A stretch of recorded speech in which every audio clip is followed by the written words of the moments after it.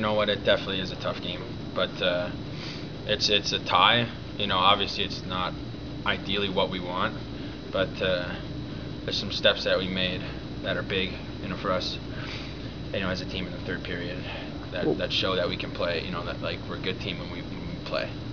So what clicked in that third period for you guys? I mean, you guys definitely just turned it on. Honestly, I think just you know what, we've had to battle through a lot of adversity here.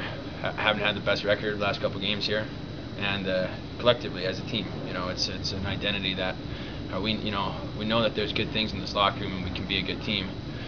And it's just something that we have to go out there and make it happen. You know, it's there. You just got to make it happen. And you know, although it wasn't there tonight for 60 minutes, it was definitely there for part of it, and that's something that we can build off of.